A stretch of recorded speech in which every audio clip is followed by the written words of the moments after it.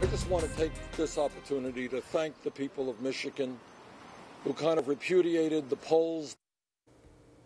They did repudiate the polls. Bernie Sanders was down in every Michigan poll, in some by as many as 20 points, but he still pulled out a win last night.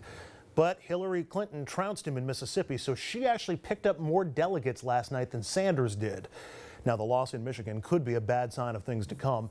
Hillary lost the white working class vote by a wide margin.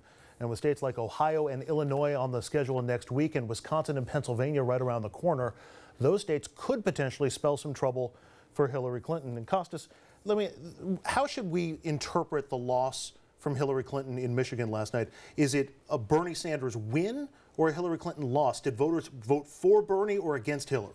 Well, I think it was more of an anti-Hillary than a pro-Bernie. I mean, Bernie has a lot of support, but there's clearly something going on in the Democratic Party right now where the voters want to send a message, and I think that they're really trying to send a message to Hillary Clinton. Maybe the message is you need to pay attention to the issues that Bernie's talking about. These are important to us.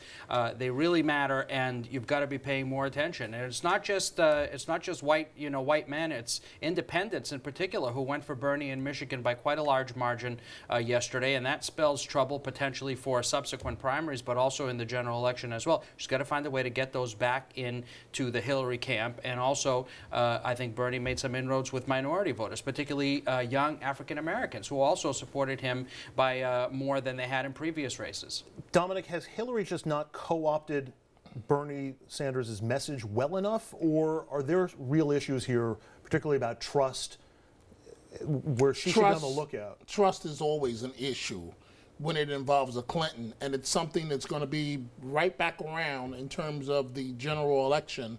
Should she ultimately be the nominee, I believe she's definitely going to be the nominee. But I just say this as it relates to Michigan: slow down. There are signs. We agree that there are signs, troubling signs for her. But I want you to keep this in mind. I remember being in the state of Michigan, the '88 campaign. Guess who won the Democratic primary in '88? Reverend Jesse Jackson. Reverend Jesse Jackson. So let's just slow down. Michigan sometimes has a way of going against the grain. So let's just slow down. But there are some signs. I don't know, and I shouldn't repeat it not knowing if it's fully accurate, but there's a report out there that Bernie Sanders outspent her in terms of television in Michigan by $500,000. How could that be?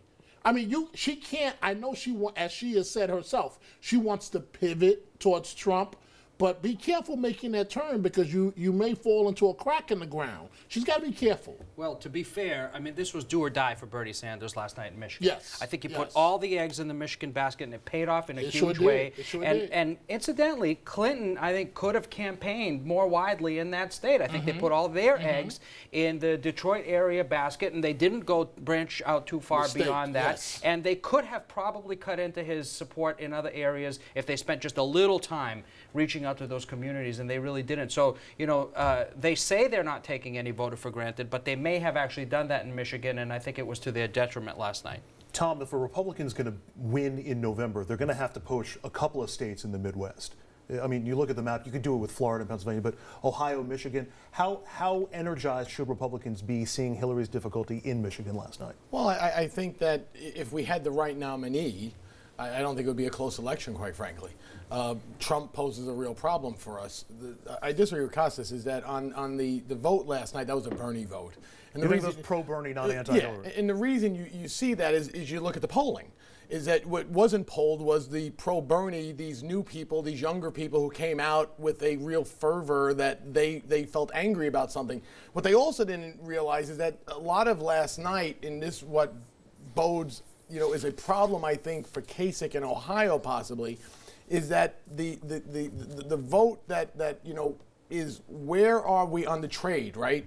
The Midwest trade vote, the free trade stuff, that's a Trump-Bernie vote. They're both getting that group, and that group came out in Michigan. Does that translate now to Ohio? Does it translate to Illinois, to all of the Midwestern states? That is a potential problem. Hillary is running clearly a more general election. She's looking ahead right now. There's no way that she doesn't get the nomination, but last night she shouldn't have lost Michigan. The reason I suggest that it may have been more of an anti-Hillary than a pro-Bernie vote is because all the polls going into this showed, as you pointed out, a Hillary advantage by huge margins. And then you had that debate in which she was somewhat disingenuous about how she presented his vote on the bailout, the auto bailout package. And I think that that turned a lot of people off. It may have made the difference last night. And I think that even though we don't have evidence because we didn't poll and ask about it, I think that there were a lot of Hillary supporters who probably changed their mind or just opted out at the last minute and didn't vote, partly on the basis of claims that were made in that debate. So I think that may have a lot to do with it. The reason I disagree is that if you look at Nevada, he is underpolled consistently, and at the last minute his vote has come out for him. Yeah. One more question while we're focusing on the Democrats here, and we look at the black vote in Mississippi and in Michigan last night. Sanders did better in Michigan, got destroyed among African-American voters in Mississippi and throughout the entire South. And Dominic, I apologize for bringing this question right to you first, but why doesn't Bernie Sanders connect with black voters? Well, one, you can't say that the entire black community is just obviously of not, one. but I'm looking at the numbers, and the numbers are tilted heavily towards Hillary Clinton. For the same reason why Bill Clinton was referred to himself and others called him the first black president. The Clintons have a long, rich history. There's a reason why Hillary Clinton is going around the country with mothers of alleged police brutality victims. Yep. There's a reason for that.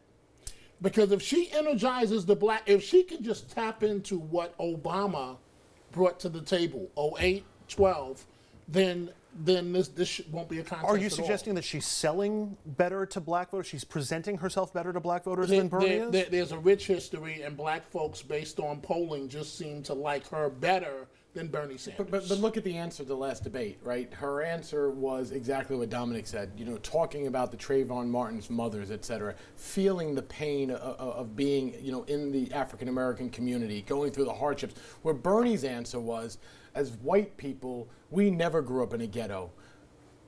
He just didn't get it. Right? I mean, so there's a connection there. They've had a connection for a very long time. They're trusted by the African-American community. Bernie, let's not forget, Bernie might have the right messaging. That's why Spike Lee is on board. There's others on board, right? But remember, where's he from? Vermont. Not a huge African-American population in Vermont, right, Dominic? I mean, you have a house up there, but most people don't. All right, we'll leave it there. We're going to take a break. When we come back, the rise and fall of Marco Rubio. How did the Florida senator fall so far so fast? Stay with us.